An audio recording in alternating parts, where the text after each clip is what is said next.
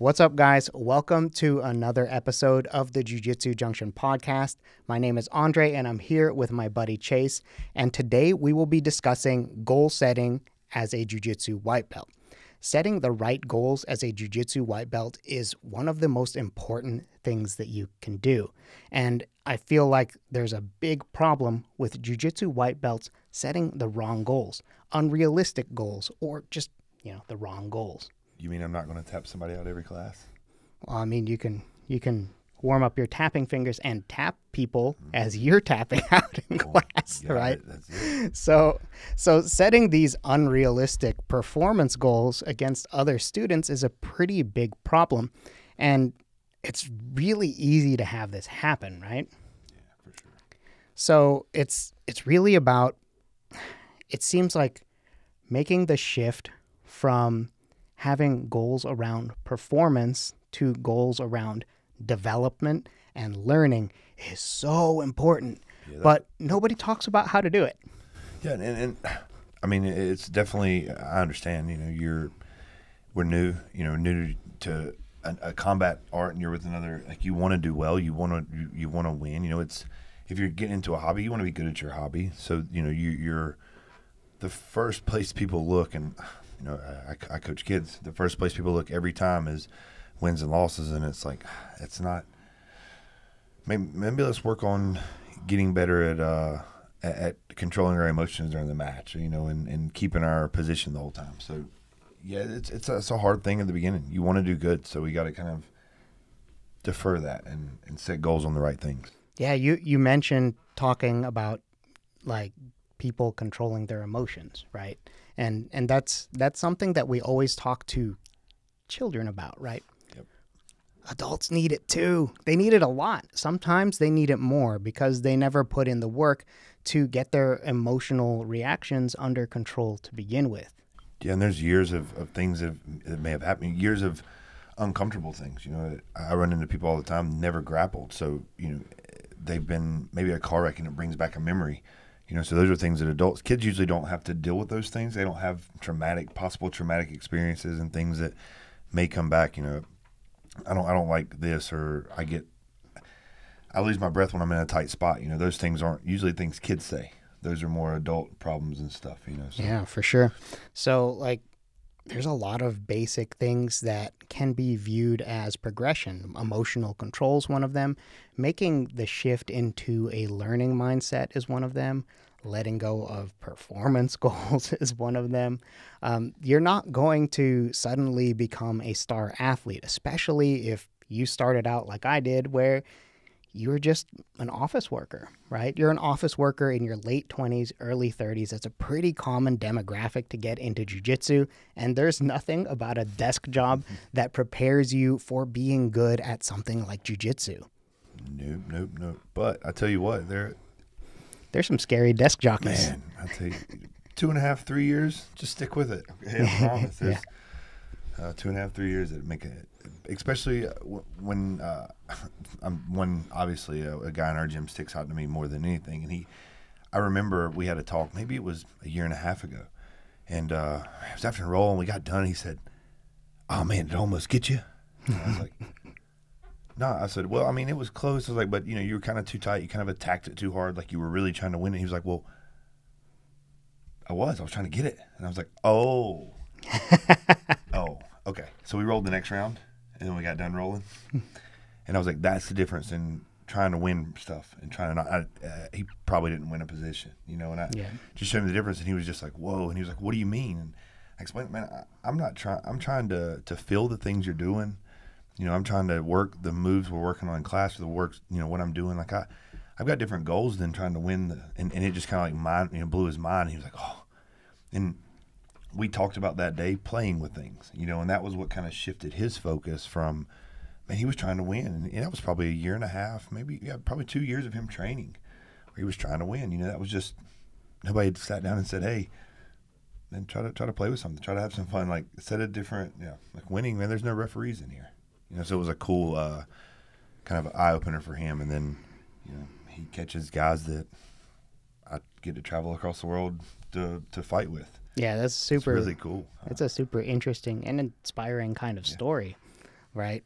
Like a lot of the times, people don't make the shift from trying to roll to win to trying to roll to learn until 2 or 3 years in, right? Yep.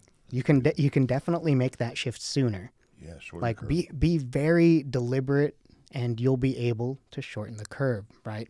So it just starts with knowing that, man, winning. You're in a jiu-jitsu room, probably your white belt. You just started out, and we've talked about it before. Like, a little bit of that swallow that ego. Like, everybody has done this. If you're new, everybody's done this longer than you, probably in the room. So understand that things are probably being allowed, and having that understanding is going to cut that curve. I've watched white belts come in the room that, oh man, I just want to learn, man. This stuff's cool. Yeah, they progress faster, really fast, especially in the technical aspects, right? Yeah. And you usually see this. I don't know if this is in your experience, but it's the smaller people. They let go of the need to win a little bit sooner. And sometimes the hippies. The hippies, yeah, yes. Sometimes the God, there are some deadly hippies out there. Man, I'll say, you definitely know.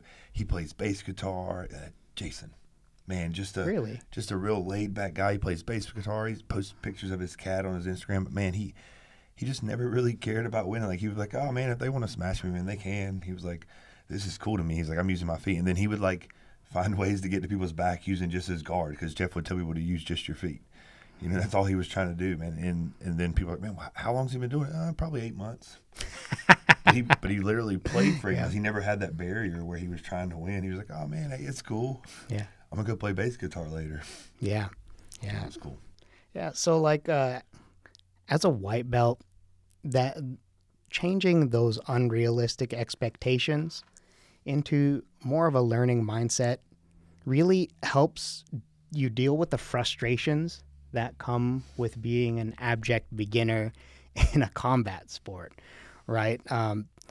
Because really, most of the time when you feel bad emotionally, it's because there is an expectation mismatch to what you're likely to have as a result.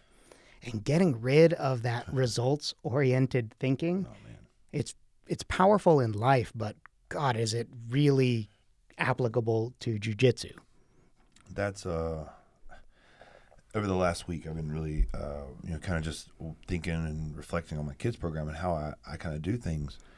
And when I have kids come in from out of town, stay with me, I don't know how much, like I started thinking about the conversations I had with his dad. I gave his dad an update on the week, and my update didn't have a single technique thing in it. It was things, how to deal with jiu-jitsu and just his goals and kind of, well, he was a little unrealistic at first. He came here and, man, all of our kids do MMA. All of our kids compete in MMA on a national level. And he thought he should have been winning. In the first day and a half, he was like beating himself up and he was having a bad day. And, and it was just funny because I don't know if I taught him a technique all week. I just talked to him about things like that. Like, man, is that the goals we want set? Is that what we're trying to work for? So, with kids, that shifting stuff like that is probably first priority in my kids program. Like, we're not trying to win. We're trying to hit moves, and I direct kids. I give them a little more bumpers and, hey, we can only work on these moves this weekend. Like, hey, we're preparing for this tournament. We can only work on these moves. Oh, man, and we go to competition with that mindset. And we come back with more medals than you would probably think, not focusing on winning. And when we set a goal with our kids to win, we usually come back with shiny gold medals and belts, but usually we don't set goals to win, even in competition. Yeah, that's for growth, right? Yeah, it's crazy, but that's just for growth purposes, nothing else. Yeah, it's a very, very interesting thing. Like, setting the right mental foundation for learning, it's harder to do for people when losing is so visible. It's very visible when you're losing in grappling. It's especially in competitions. And I think that one of the really cool, unique things that's happening in your program is treating those things that people have as high stakes as just a part of training.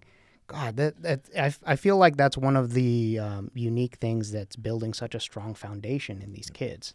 Yep. So that's especially how I would start. If I'm starting off and I'm coming from the desk and this is a hobby, man, that's it. If you can disconnect from it, because I mean, just if you want to be competitive, man, set you a goal. Say, okay, and if you're working a desk job, you understand time investment. You know, say, okay, maybe 3 years from now, I'll look at competing a little bit, but set you a time, you know, and just cut that back.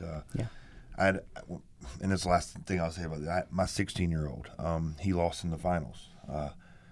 We've been working on his striking, on disrupting, and after, you know, the second thing he said, first thing he was like, man, I'm like, yeah, I thought so. You know, I thought he won the fight. And but the second thing he said, he was like, I landed that teep a lot. Yeah, exactly. Micro goals. We're at a national tournament. Yeah. You know, this was to go to World Team Qualifier. We go to Abu Dhabi, you know, in a month and a half. You know, and that was the second thing he said. He's like, kept landing that teep when he would throw his right hand. I was like, yeah, you did. We worked on that a lot. That was awesome. Yeah. Oh, yeah. You know, so it was really, really, really cool. So what do you think that kind of the equivalent would look like for an adult jiu-jitsu white belt? Man, I would probably set 4 to 6 weeks is usually a good periodization time to work on something. So I'd probably set 4 to 6 week periods where, you know, obviously I'm still doing what the class is instructing, you know, but I would find something that I enjoy, and probably 4 to 6 weeks at a time. Like I would play with that. Like if the role happened to get away from what the instructor was teaching that day, I would try to find that. You know, I would try to work on that. I wouldn't watch just any YouTube videos for a month, you know, for 4 to 6 weeks. I would watch stuff like right now I'm nerding out on feet and hips, and you scoop the knee for a single leg X and taking a calf slicer. So I just look at where I can find it everywhere. Yeah. And now I'm grabbing that kid and I'm like, hey, look, this is what I'm finding. And he's playing with the same thing for the time I am. And he comes and shows me things, you know. So that's a 16-year-old kid showing me stuff from the same little idea. So that's probably, it would just be find things that you're like, oh, man, that was a cool move. We done the rolling Kimura, you know, that things like that, things that are not just something that is interesting, because you want to do fun things, and that'll help with enjoying it. And that's the biggest reason why I make the kids do it. You know, they enjoy competing because they're trying to hit things. Their goals are different. These other kids are throwing their headgears and slamming, and parents are cussing them out. We're like, shoot, he got you, didn't he? Yeah, we didn't get to do what we were trying to do. No, we tried to give him his leg, but he didn't want the leg. You know, he wanted to do his one move. I was like, yeah, it happens. Mm-hmm. You know, and the kids that get beat are slamming their headgear. You know, so it changes everything. I'd play with stuff 4 to 6 weeks. Yeah, that'd be a good guideline. So 4 to 6 weeks within, you know, a concentration bubble, right? Yep. Yeah. So and that's the best way to put it too. A concentration bubble. You know, and hopefully we'll be soon be able to put. I want to really hammer out some technique stuff for that reason. Like to give, there's some fun bubbles. You know, take concentration bubble, a set of a technique that has a couple moves that you can play with and find ways to. Better believe it. Yeah. That's so the space is built. We're just finalizing a few tweaks, and then we're gonna work with camera settings and all that kind of stuff. So that kind of thing should be coming sometime in the next 2 to 4 weeks, and then you'll be off in Abu Dhabi, and then we'll take a little breather, and then we'll try again, right? Then Abu Dhabi, and then I'll leave Abu Dhabi and I go to Moscow, Russia. Okay, yeah, and that's for cornering somebody, right? Yeah. I don't get to come home. I could come home for 12 hours. I could fly from Abu Dhabi to Charlotte, and then I'd get back on a plane 12 hours later from Charlotte to Washington. Forget that. Yeah, I'm gonna hang out in Dubai for a day. Yeah, exactly. It's okay. Yeah, so yeah, that's upcoming. That's a pretty cool thing about it. Abu Dhabi, getting started like white belt. Look, you want to see like a jiu-jitsu culture. Mm-hmm. So just a quick little thing. Abu Dhabi has invested a lot of money in the jiu-jitsu culture. They're trying to make jiu-jitsu their national sport. Oh, fascinating. I didn't know that. That's a cool little thing to look into. If you want to see like jiu-jitsu culture growing, they offer a lot of money to go teach jiu-jitsu there for 3 months at a time. I had the opportunity to roll in their competition room. 13 black belts, 9 had stripes. They were getting ready for some IBJJF tournament, but yeah, where the world tournament's held is in their Abu Dhabi Sports Council, their Jiu-Jitsu Federation. The gym has 6 mat rooms. Like, it's something crazy. It's a crazy jiu-jitsu facility. Do you know how they handle training their white belts? No, but holy, there is a bunch. You know, 'cause all the kids have the bottom floor, and then you go up floors, and there's multiple training rooms on the other floors. Very interesting. Yeah, and you see guys come in all the time, just loads of people. So I've only had the opportunity. I met one of the instructors, and he invited me in. So I had kind of the special opportunity to train with. The competition. There was one blue belt, one brown belt, and I was the brown belt in the room. Right. And I only got to touch the blue belt for about 3 minutes, and the instructor called him off, and then 9 more rounds of black belts with stripes. So it was fun. Very fun. Yeah. Cool. Yeah. So as a what? No, don't That's follow. cool, That's yeah. cool stuff. So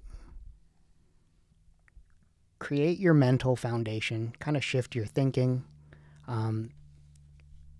Temper your expectations. Have it be more realistic for where you're at. Like you don't need to be thinking about step 100 when you're at step 5.